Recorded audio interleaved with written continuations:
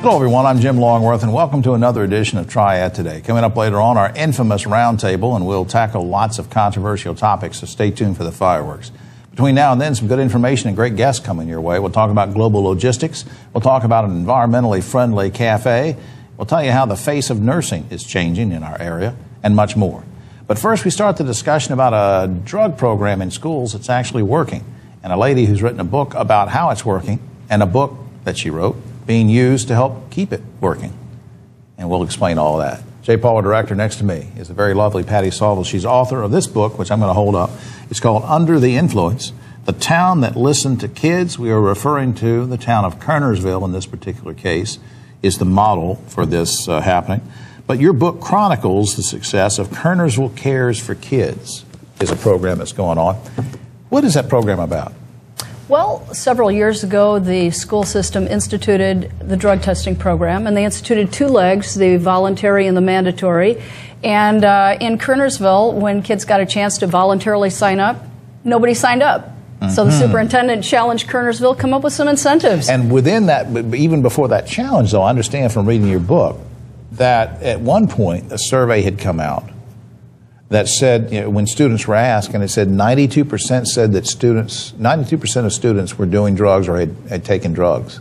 Well, and so what happened is, to get the ball rolling in Kernersville, we asked adults, what percentage of the kids do you think are using drugs? Adults said 10%. We polled the students, 92% of the kids said 70% of my peers are using drugs. So a big difference in how the adults and the students were. And that doesn't surprise you? That there was a disparity, where the parents are sort of in denial. It wasn't even parents, it was town leaders. Everybody in Kernersville was in denial. And that's a very important thing for communities to first start a program like this, getting on the same page, actually asking, don't think you know what the kids are thinking and what the other adults are thinking. So how do we get from that point to the point where Kernersville Cares for Kids gets started, and all of a sudden the kids who didn't used to want to take drug tests now say it's okay? How did we get from point A to B?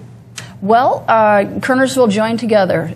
Three entities came together, the newspaper, the superintendent of the schools, the police department, and they started giving the kids incentives. And the first line of incentives were T-shirts the kids got to create. So you're wearing your own creation, that's pretty cool. Sure. Then they started a competition between Glen and East. See who could sign the most kids up. In the very first year, Glen won. 87% of the kids signed up for voluntary drug testing. And here's the beauty of the program. Kids will not do this just for a T-shirt. No, I was getting ready to say. Yes. Well, here's the beauty of the program. If you get off track, here's what happens. You get free help. So you failed the drug test. You get free help.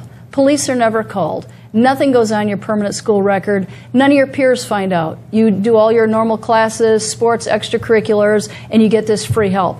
Best of all, it was paid for by money confiscated from illegal drug sales. So it's like a win-win-win program. It's like money being recycled, money that was used for the wrong reasons being recycled for something that's the right thing to do.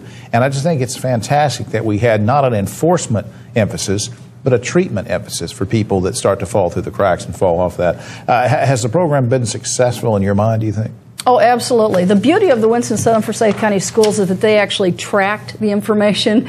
So they would do tests. They would see, is this working? So in just a matter of some kind of placating the public by saying we put something in place. One of the most interesting finds was that kids pledging has no power. Kids are like little politicians. They'll tell you whatever you want to hear. Oh, exactly. Yeah. But when the testing went in place, so the kids pledged for 3 months, everything, all the violations at the same level. 3 months later, the testing went into effect. Drug violations dramatically decreased because now kids are being held accountable. It's like you and I. We respond to accountability. Yeah, I'm never accountable. Now, the school, this is another great thing because I want to keep plugging your book here and understand, folks, that proceeds from the book go to help this program. So it's not that, you know, Patty's trying to go out on a book tour and make $1 million for herself off the book. But very quickly, the school has adopted this in their PE courses, which I think is going to help. I guess my last question to you very quickly, can this work anywhere? I believe so. Now, every community is going to have to do their own, get their community on board and come up with a program that works for them. But absolutely, free drug testing for kids is absolutely a wonderful idea. On screen right now, of course, we thank the good folks at Capital Bank, and their website is up screen there, so you can see all the great things being done at Capital Bank, and they do care about organizations and events like this. Under the Influence is available also through the school system right now, right? Yes. Okay. Yes. Patty, thanks a lot. Will you come back and keep us posted? I will. All right. Thank you, Jim. Be right back after this.